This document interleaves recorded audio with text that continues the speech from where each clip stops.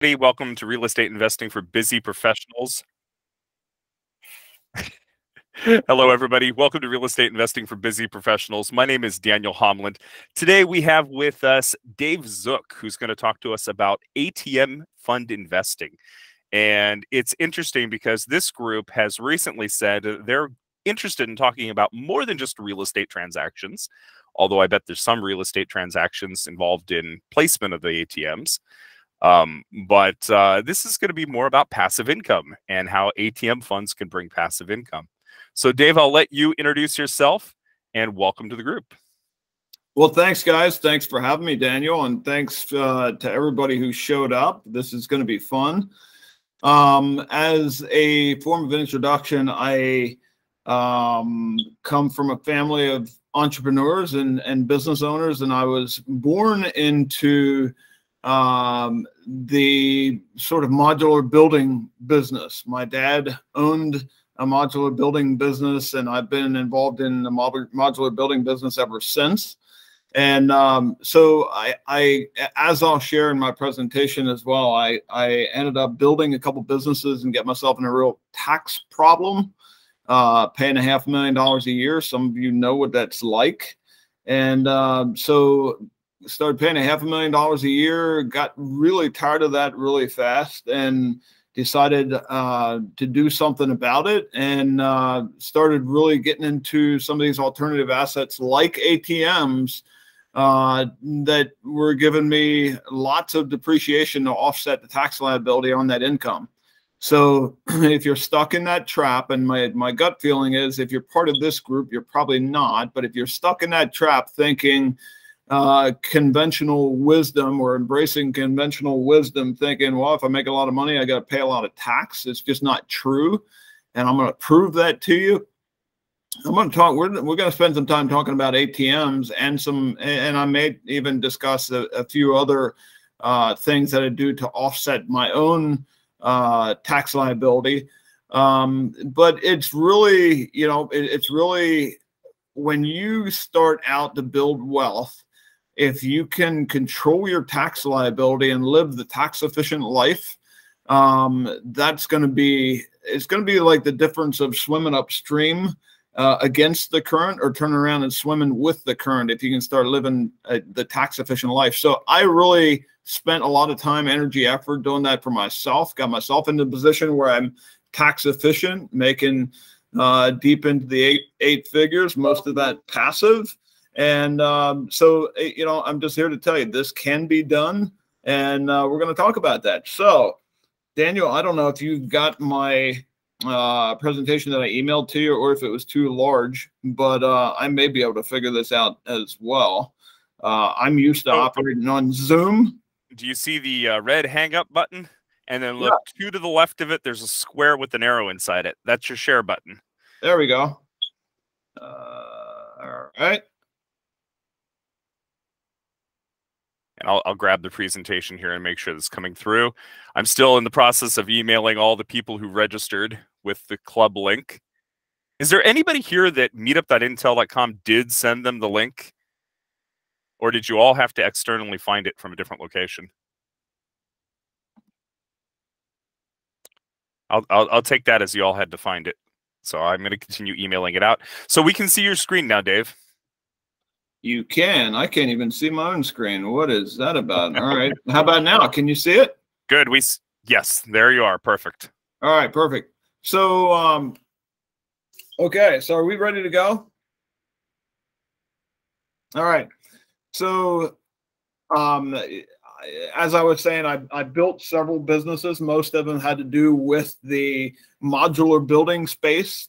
I got myself into the tax problem. I soon figured out, by hanging around smarter people than me, I figured out that there was a way that I could use real estate, specifically multifamily apartments at the time, to offset the tax liability on my income.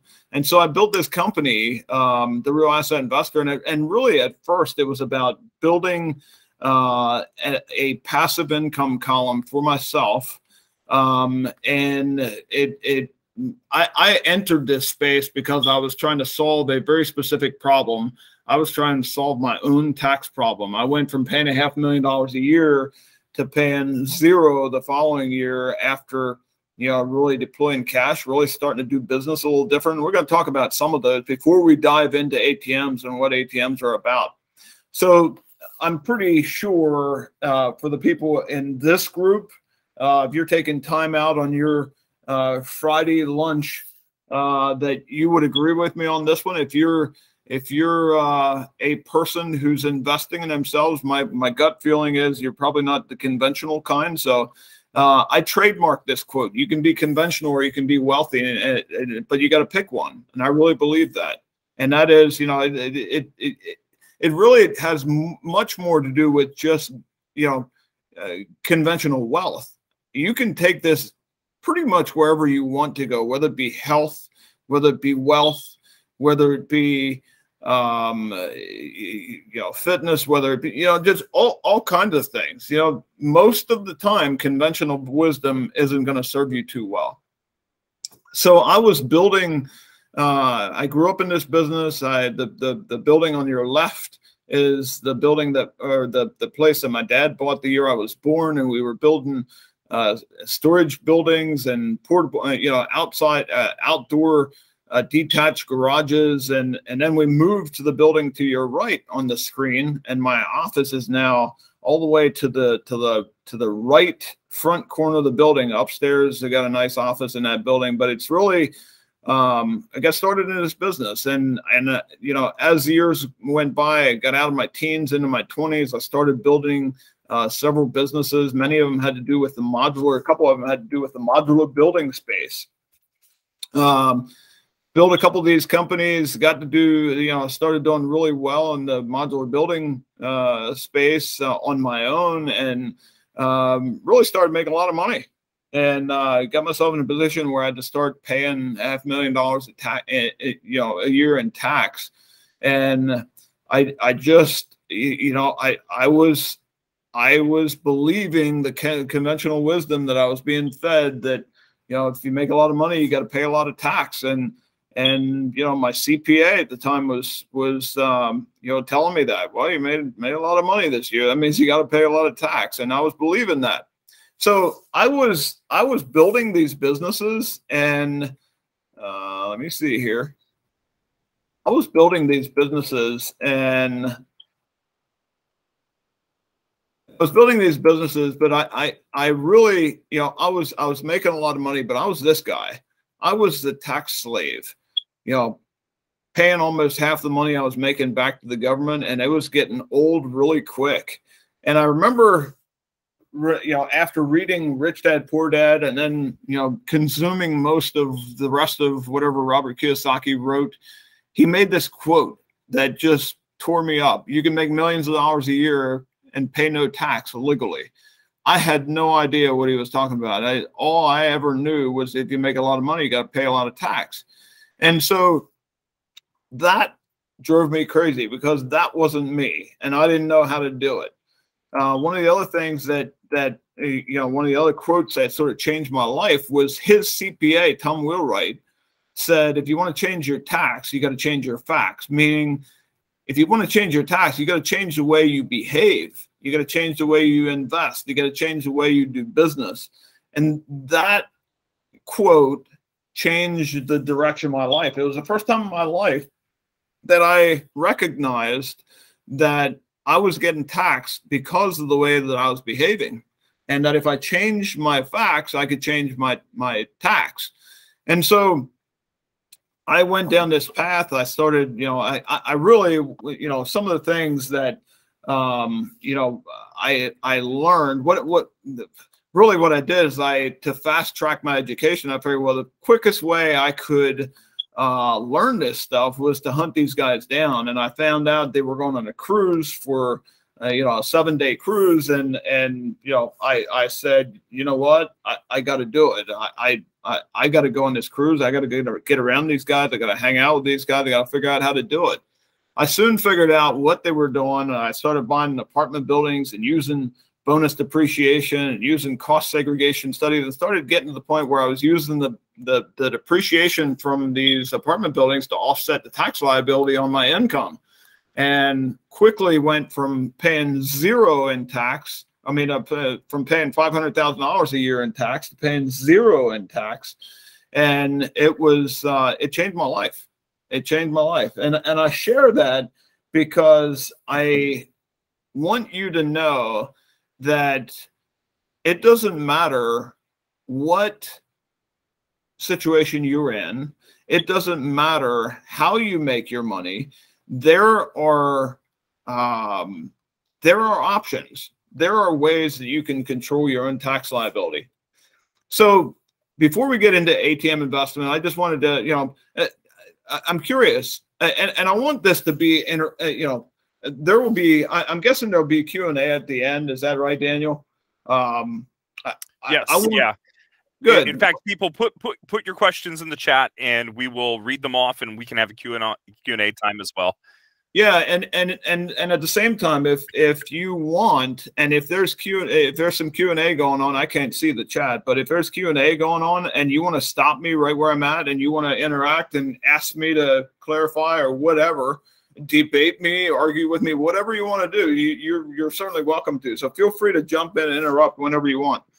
All right. So what's going on with real estate these days? Many of us, many investors are, they're seeing the changing markets. Obviously interest rates have escalated in the last, 12 to 18 months.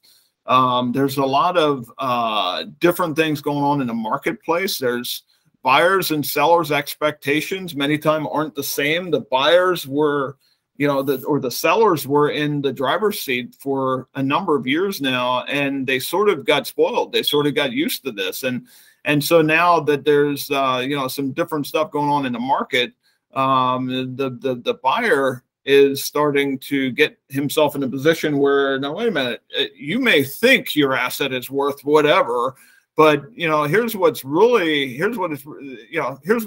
worth. Because at the end of the day, the deal's got to work for the buyer. And so, the buyer eventually will win. The buyer eventually will win. The buyers and sellers' expectations when they're not the same, eventually the buyer's going to win. You've got, I do business in several different asset classes. And by the way, I just want to clarify something. We're going to see several different asset classes that I'm involved in. We're going to focus heavily on ATMs because that's that was the sort of topic of choice, and I'm happy to when we get there, I'm happy to answer any questions. I'll kind of walk you through what's going on and how it works. But the asset classes, the different asset classes that I'm involved in, I'm seeing a trend, and many of the we're seeing that buyer and seller reset. There's opportunity coming. Let's just say there's opportunity coming. Maybe better. I was going to ask, what asset classes are you involved in, and which ones are you seeing that reset in right now?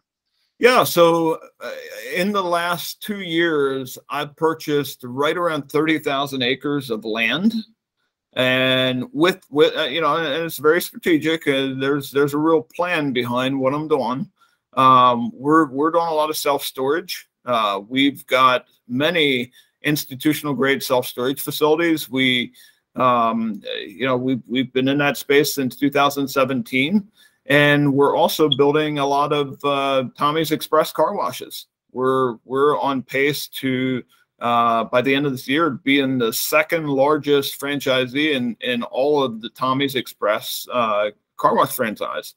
So we're on pace to build between 80 and 100 car washes between now and 4 or 5 years from now.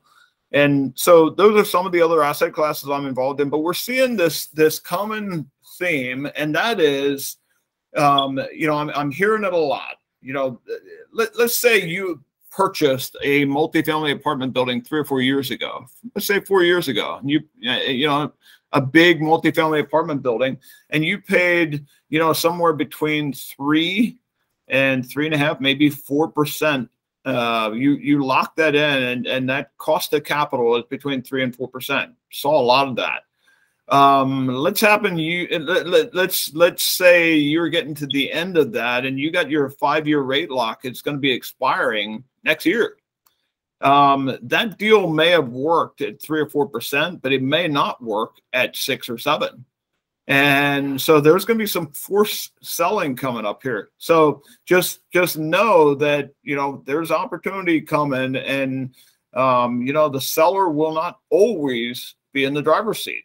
So just a, you know, just a quick aside. I want to talk about real estate because I know, you know, there's a lot of in the investment world, there's a lot of real estate investors, and specifically multifamily. But I think as a shrewd investor, it's our job to find the value. You know, which asset classes that there's a bull market. There's always a bull market somewhere. Like, you know, when there's a correction, you know, there's always, you know, not everything goes into a bull market. We do a lot of, you know, you ask about some of the other asset classes. I'm a big fan of natural gas. Been a natural gas investor for almost 5 years. We put a fund together for the last 2 years with a family outside of Pittsburgh that you know, it's been in the business for, you know, almost 50 years, and you know, one of the best gas producers, one of the lowest cost gas producers in the country. But it's our job to find value in the market, in the marketplace. Which asset class do you create value? You know, if you're thinking you can go out and buy a stabilized A-class multifamily apartment building in today's market that's going to give you great cash flow, and you know, there's not, let me just say, there's not a lot of low-hanging fruit. And so you may have to go out and create value. We're buying small pieces of land, 1 to 2 acres, and we're building car washes and building a business on that 1 to 2 acres of land. That's creating value. We're buying self-storage facilities from mom and pop operators, and we're adding 30,000 to 50,000 square feet of climate controlled self-storage onto that. We're forcing value. I mentioned our land acquisitions. We're bringing talent from several different sources and creating what once was, from a seller's perspective, a single source of income or revenue, and we're creating multiple income sources. The Inflation Reduction Act, I did a whole webinar on that 2 or 3 weeks ago that talked about the opportunities. And if you want some, reach out to Daniel. I'm happy to send it to you guys. But it talks about a giant bill that's got hundreds of billions of dollars flowing into different spaces. And, you know, it's our job as investors to find, you know, whether we like the bill or not, whether it's toxic or not, and most of them are, you know, there's always opportunity. Renewable energy is one of them. But I'm just here saying, look, there is a bull market somewhere, and not all asset classes, you know, go into a slide when you got things going on like interest rate hikes and that kind of thing. So I'm going to talk about a couple of these asset classes that I'm a fan of. We're going to hone in specifically on the ATMs, and I'm going to kind of go down that path and show you sort of what an ATM can look like in your portfolio. First of all, you know, Daniel mentioned that, you know, you wanted to talk about something other than real estate. I will just tell you that ATMs in their simplest form, an ATM investment is a real estate investment. It may be one of the highest per square foot return on investment you can get from any real estate play. I mean, you're talking about a 2 foot by 2 foot piece of real estate that you're monetizing. Okay, so the ATM is just the big square box, or that big box you're looking at there is setting on a piece of real estate. That's no different than if you took a 1 acre piece of land and you put a multifamily apartment building on that piece of land. You're monetizing the real estate. Same thing you're doing here. It is a real estate play. And so the way you make money from an ATM investment, every time somebody comes in there and puts their card in there to get cash out, that's going to cost them somewhere between probably $2 to $4. Okay. And many people think that ATMs are owned by banks or institutions. Not normally. they're normally owned by investors like us. Sometimes they are owned by big institutions like Cardtronics and some of the big ATM players, big, billion-dollar revenue companies, publicly traded companies. But many times they're owned by small investors. So what we've done is we've taken, we started this business about 11 years ago. It was a small friends and family fund. I stepped in. They asked me to come in and help them grow the business. Stepped in and started, working with them directly as a partner about 7 or 8 years ago. And today we're one of the top 4 ATM operators in the country. So how does it work? So when an investor comes in and purchases an ATM, they make an ATM investment, you're buying a unit of ATMs that's 5 to 6 ATMs. One unit equals 5 to 6 ATMs. That unit's going to cost you $104,000. Okay. $104,000 is going to get you somewhere in the range of $2,100 to $2,250, $2,260 per month.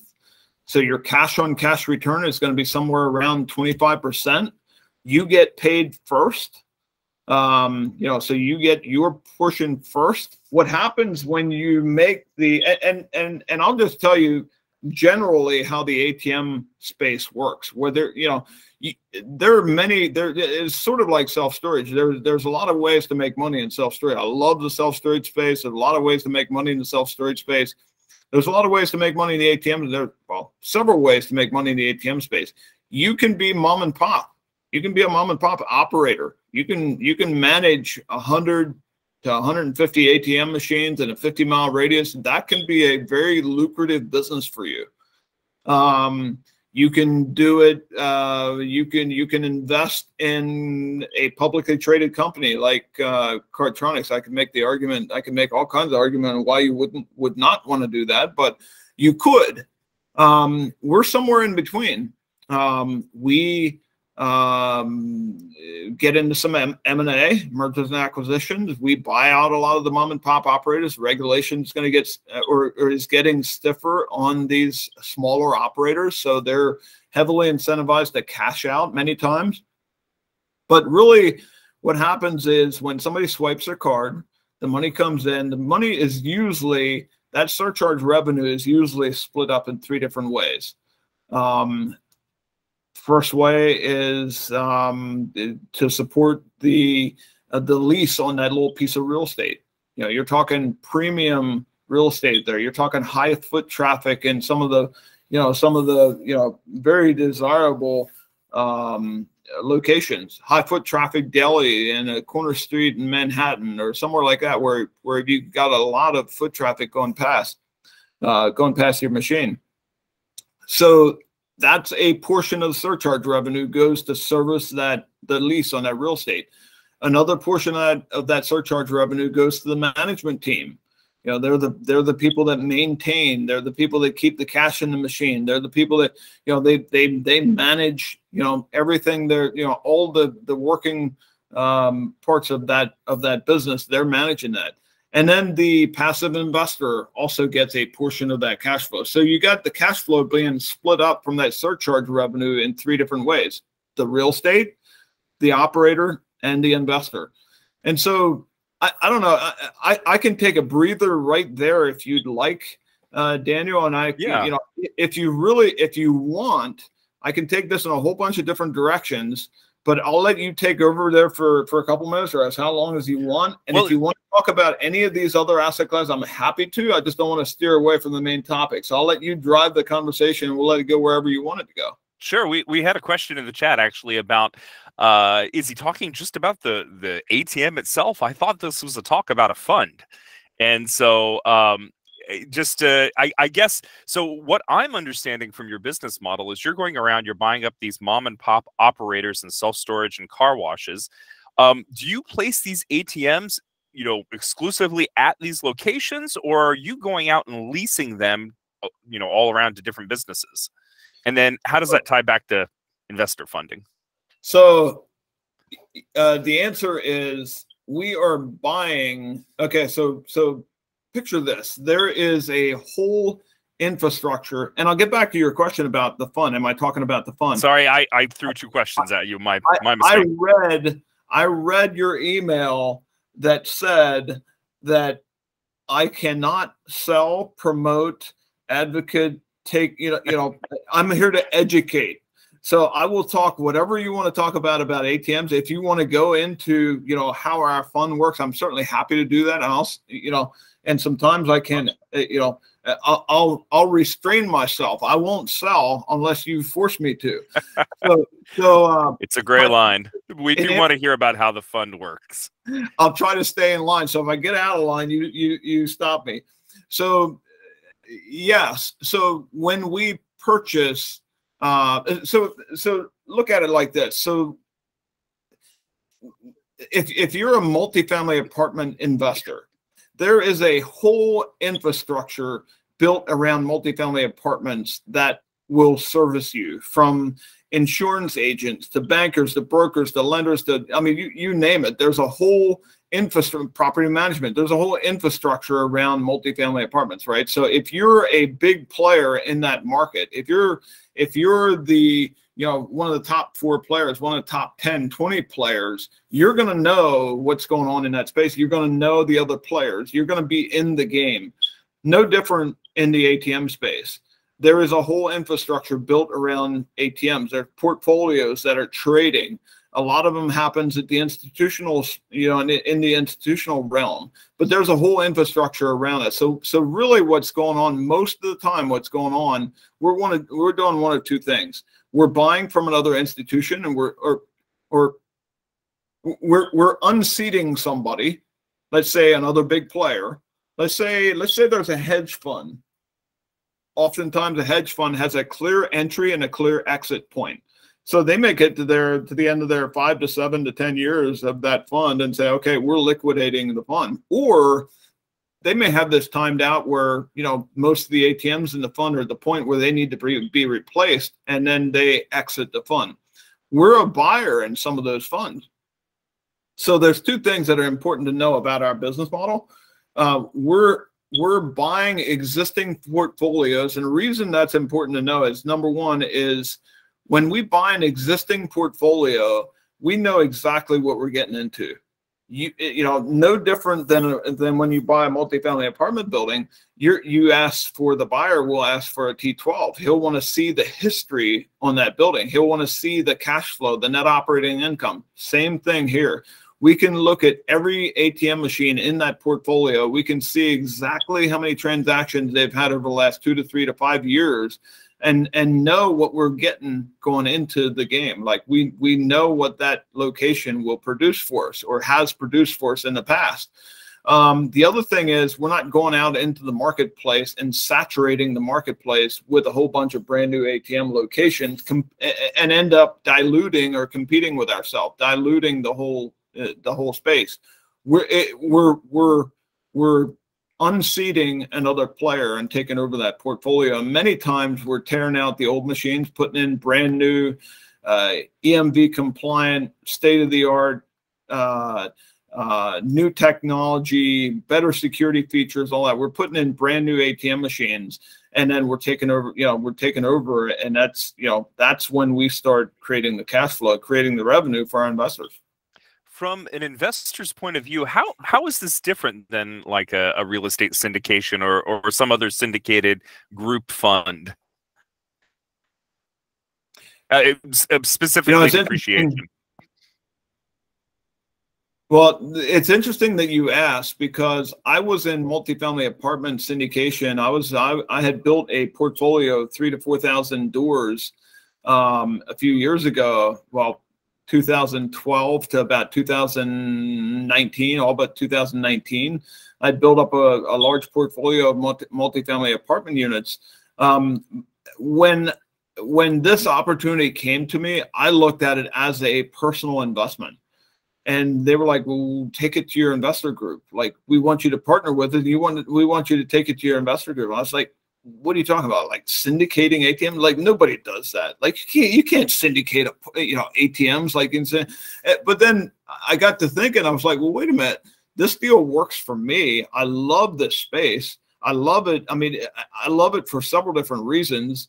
It goes right along with what I teach, because I had started educating people about being tax efficient and building their passive income columns and really building up their passive income. And so I was like, well, wait a minute, I guess this could work. This really, I mean, this works for me. I love it. So I started taking it out to my investors. I put the deal together. They loved it. It's been one of our core asset classes for more than 10 years now. And it just, it resonated with a lot of investors. They love the cash flow. They love the 100% bonus depreciation. There's just a lot to like. And tax-free income, it's consistent tax-free income is hard to argue with. Yeah. So if my understanding is the cash flow is quite a bit higher on an ATM fund, and the depreciation goes all the way, you know, it's 100% depreciated over the lifetime of the fund. Is that correct? So the answer is yes. So cash flow is very high compared to a lot of others. The depreciation last year until the end of 2022 is 100% bonus depreciation in year one. This year, it's now 80% bonus depreciation in year one. You still get 100% bonus depreciation. You don't lose that last 20%, but you just don't get it you just don't get the whole 100% in year one. You get 80% in year one now. So really, there's two ways that you can use that depreciation. One is you can use all of that depreciation to offset the tax liability on some other income. That's one way you can do it. Or you can do nothing. Let's say you don't have other income that you need to protect, and you just say, well, look, I want to create cash, tax-free income from this investment. You just take that depreciation and you do nothing. That sits there in your depreciation bucket, and then when you make income from your ATM investment, that depreciation that's sitting in your depreciation bucket will wipe out the tax liability on any income that's coming from your ATM investment. So you sit there and create tax-free income for like 4 years straight. So we have another question. We have another question about, is the 20% all given in year two, or is it spread out over the lifetime of the investment? It's spread out over the next 5 years. So you get 80% first year, and then that next 20%. There's a calculation. I don't have it off the top of my head, but it's spread out over the following 4 years. Mm-hmm. Okay. So from a limited investor's point of view, when they're evaluating, say, like a traditional multifamily, for instance, or they're evaluating an ATM fund, I'm trying to understand the dynamics of why somebody would go with one or the other. I'll let you take it. Well, so a couple things. One, most people understand multifamily apartments. They understand that somebody's living in that building and paying them rent. Pretty basic, pretty easy to understand. Most people have not even looked at an ATM as something that they could profit from. They always looked at an ATM as something that the bank owned. And one of the reasons people, that's sort of the general common belief, is because many times the banks are coming to us and paying us to wrap that ATM with their information, with their logos, with their stuff. And it makes it look like they own that ATM, but they really don't. But they're getting that brand recognition, and they're paying us to wrap the ATM machines with their wrap. And so many times people didn't understand that it's even an asset class that they could invest in. But when they get the picture, when they do the deep dive, when they get the picture, it's really not that hard to understand either. I mean, somebody's coming up and they're, if you've ever used an ATM machine, many of us probably haven't. I can't even use, I own hundreds of them personally, and I can't even use an ATM machine if I want to. I don't have an ATM card. But there's many people, and just to be clear, just to make sure everybody understands, our peer group is not the customer that's using these ATMs. many of us have quit using cash. We've kind of moved on to plastic, but there's a whole group of people who have not. They're the lower income folks. They're the EBT card carriers. They're the immigrants. And when you look at one of the fastest growing demographics in our country, it's that group. So when you consider that, and you consider the fact that the use of cash, that cash in circulation, currency in circulation, has more than doubled in the last 12 years, this business model starts to make a lot of sense. So in answer to your question, a lot of people, it's not as conventional as multifamily apartments, and some people don't understand it. Yep. I just out of curiosity, this is a little out of left field, but I understand that ice machines and ice boxes are kind of in the same category. Have you ever considered investing in those, or do you have a reason why you don't? I have considered it, and I would if I was to find the right team. Right. I like it. I mean, show me. Again, when you take an ice machine and you set it at a street corner somewhere where there hasn't been an ice machine, you're taking the risk and hoping somebody's gonna come and buy your ice, and you're gonna be able to monetize it. But show me a clear path to profitability, and in order to reduce risk, you would buy an existing ice machine, pay a little bit more for it, because you're not starting from scratch. Or it's almost like sort of a startup model where you take a little extra risk, and maybe for the hope for a little bit more upside. But show me a clear path to profitability and a great team that's operating these things. I'm in. Yep. I love it. I briefly looked into doing it and realized I'd probably make a lot more money if I was living in Arizona rather than Oregon doing Absolutely. it. So we've got a couple of questions. Phoenix, Arizona would be a great place for ice machines. We've got a couple of questions here. Ashish is asking, what can go wrong with an ATM investment? Okay, so I would say all right, this whole business model is set up for volume. You get paid on the transaction, same as a car wash. You get paid on a transaction. You get paid when somebody uses it. You get paid when somebody runs their car through the car wash. You get paid when somebody swipes their card. So if that transaction volume goes down or stops, that's a problem. So then you've got to ask yourself, okay, what could go wrong? What could make that transaction slow down or stop? People quit using cash. The government put some kind of regulation on it. Pandemic. Say it again. Pandemic. Yeah, well, exactly. So, we have, and I'll give you a real life example of that. In the spring of 2020, in February, March of 2020, we went absolutely crazy. I mean, it was a great time to be an ATM investor. The transaction volume went through the roof. People were scared. They were running for cash. They were cashing up. In April, back half of March, April, May, June, not so much. However, we've got a big margin of safety built in. We've got a 28% margin built in, like a buffer built in between the investor and their projected return, meaning that the transaction volume could decline 28% and it would not negatively affect an investor. So in the worst part of the pandemic, some of our portfolios were down between 9 and 11%.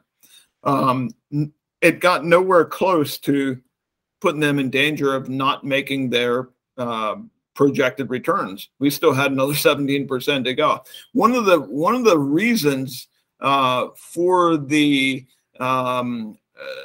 negative impact was we've got pretty heavy airport exposure, and airports are normally considered a Class A institutional grade location. Great location. You can secure an airport location for your ATMs. Good. You want that. In the spring, summer of 2020, not so much. So that had a negative impact on our, on our margin. One of the things that saved us was, that saved us from doing a bigger dive. And if you talk to some mom and pop operators, you'll hear numbers like an 80+% decline. Well, that's because they were in small retail, non-essential. They were in restaurants and bars. You know what happened to those in the spring, summer in 2020. But we weren't in those places. We were in mostly essential places, convenience stores, gas stations, CVS's, Walgreens, mostly essential businesses. And, that was very strategic. That was no accident. But we were in very, I'm sure you've heard the saying, what's the three most important things about real estate? And that's location, location, location. Yep. Even more so in an ATM. It's very location centric. It's very important to pick a good location. Okay, when you've only got 2 square feet, you got to pick it right. Oh yeah, for sure. All right, Mario is asking, Mario's asking, what does an exit strategy look like?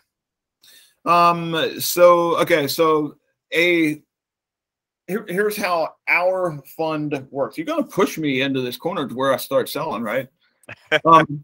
So here's how our fund works. We put a 7-year deal together. So we contract with an investor for 7 years. And when you look at the life of an ATM machine that's in a high performing area being used heavily, and then you also look at the technology, and how it gets outdated, you've got about a 7 to 10 year life cycle. So we put a contract together with an investor. It's a 7-year deal. At the end of 7 years, your cash flow stops. We sell the ATM machine at fair market value, which is almost nothing. You get about $3,000 back for the scrap value.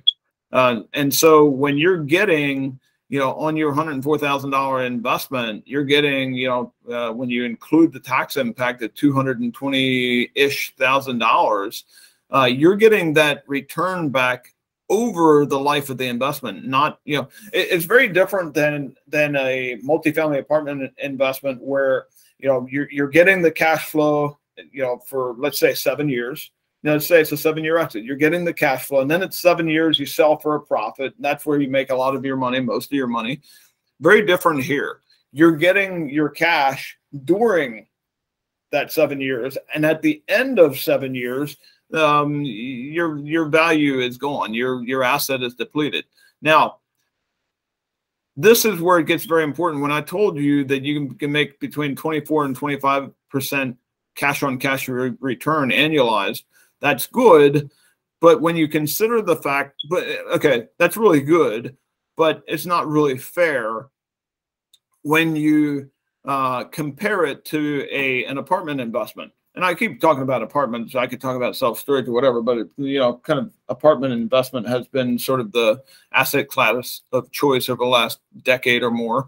But it's really, to give it a fair comparison to an apartment investment or another real estate investment, you got to go with the IRR in this one, because the IRR calculates the fact that you lost the value of your equipment over that 7-year period, and that IRR is right around 19%. So if you can live with a 19% IRR, this might be for you. Yeah, that's really fascinating. So the asset itself, the value goes to 0 over the time period of the investment. So, it's sold for scrap, like you said. And so the investor's not getting anything back at the end, but the cash flow is high in between. It just gets my wheels turning a little bit. I wonder, could you do that with, could you buy a fleet of cars and make cash flow off of them, like an Uber, or 3D printers, or there's a lot of interesting things that you potentially could fund in a manner like this. Well, and anyway, some people get stuck on the fact that they don't have an asset at the end of, they're okay owning brick and mortar that will increase in value over, a period of time. And they're okay selling that asset, having a defined entry point and with a 7-year projected, look, at the end of 7 years, we're going to sell this thing. That's good. They feel like they got a real asset, and they do. But they may have a problem with an ATM investment just simply because, well, look, at the end of 7 years, I don't have the asset.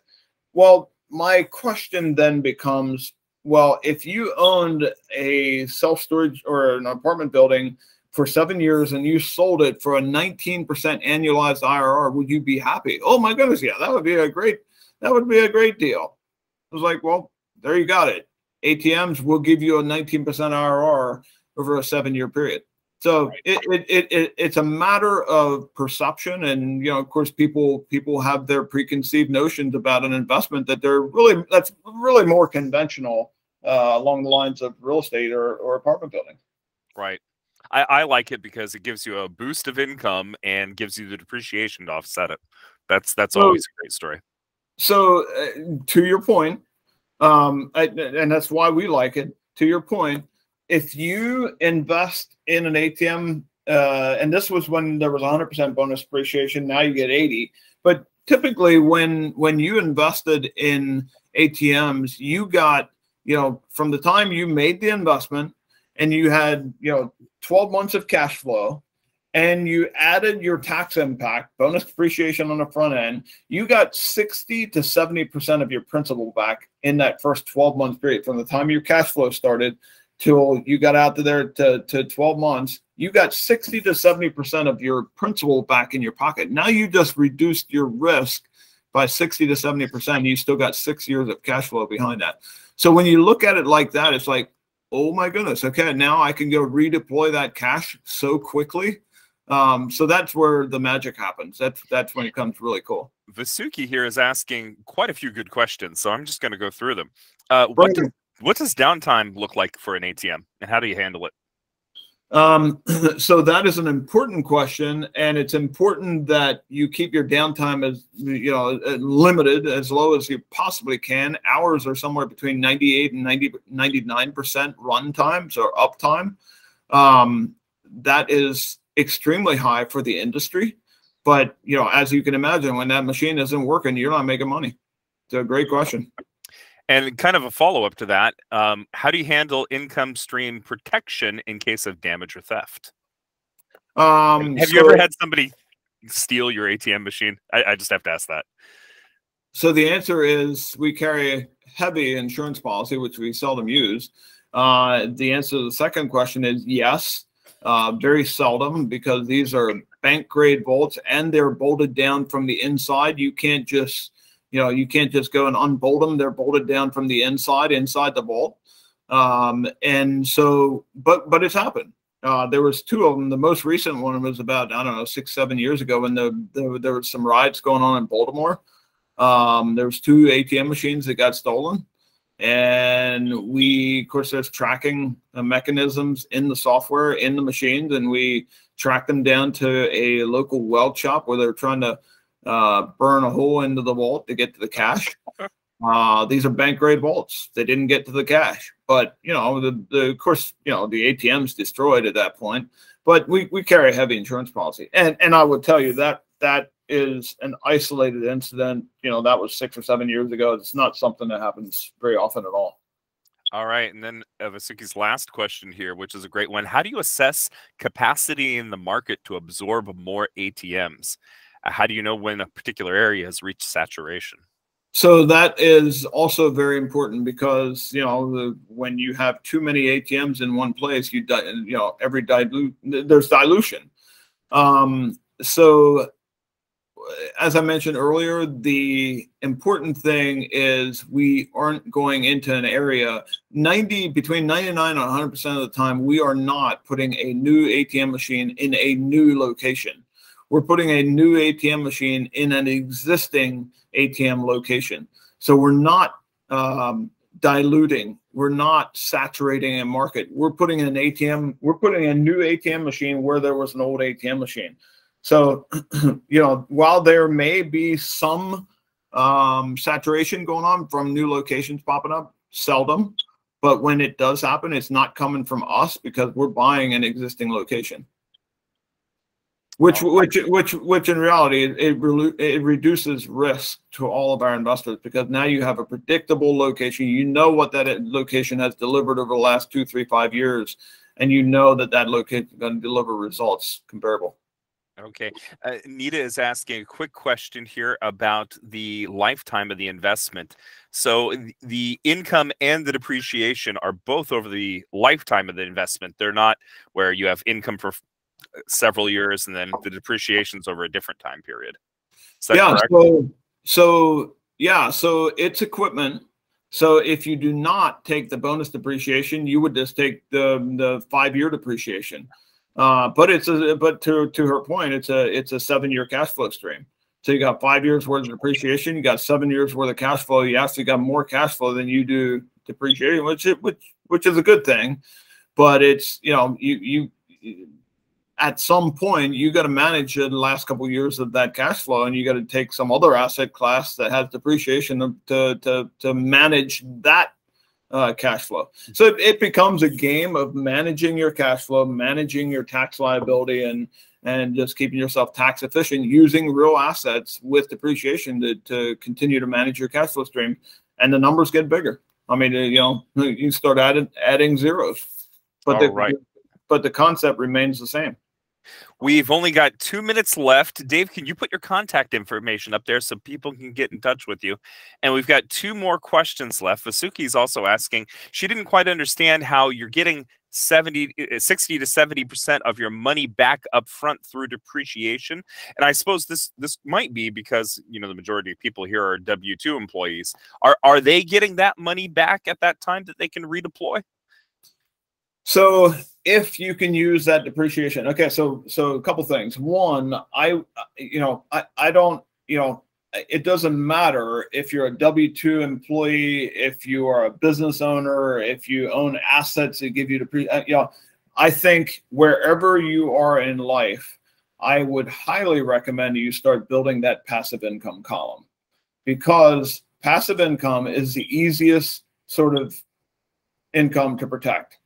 You should never pay tax on your passive income. Well, you should never pay tax on your ordinary income either, and there's ways to do that. But it's so simple to not pay tax on your passive income. You should always be building that. But if you have no other passive income, if you have no capital gains, that, you know, something that you're selling, a building that you're selling, and all that you have is W-2 income, then that would not apply to you. At that point, if you had no other passive income, you basically just take that depreciation, sit it in your depreciation bucket. You wipe out the tax liability on the cash flow that's coming from your ATM machines, and you would have 4 years of tax-free income coming from your ATMs. All right, so Dave. in answer to the question, it does not. This is a passive investment. It does not wipe out the tax liability on ordinary income. All right, Dave, if people here want to find out more about ATM funds, they can go to info@therealestateassetinvestor.com.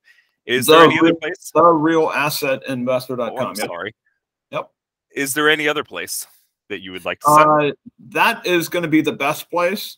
Here is the problem. As you can imagine, I get wrapped up into all kinds of different things. And if you email me, I might be a little slow, not because I don't want to get back to you, but because I got a lot going on. But my team is very, very responsive. And if you send an email and ask them anything that has anything to do with ATMs or tax or the income coming from any of that stuff, they will be all over it. Now, if you just totally insist and you want to take the risk that it'll take me a day or two to get back to you, you can stick Dave in the front of that thing and say Dave at therealassetinvestor.com. Either way, we look forward to talking to you, and we would love to do some business. But hey, everybody, Daniel, but I will have to sell another day because I'm not allowed to do it today.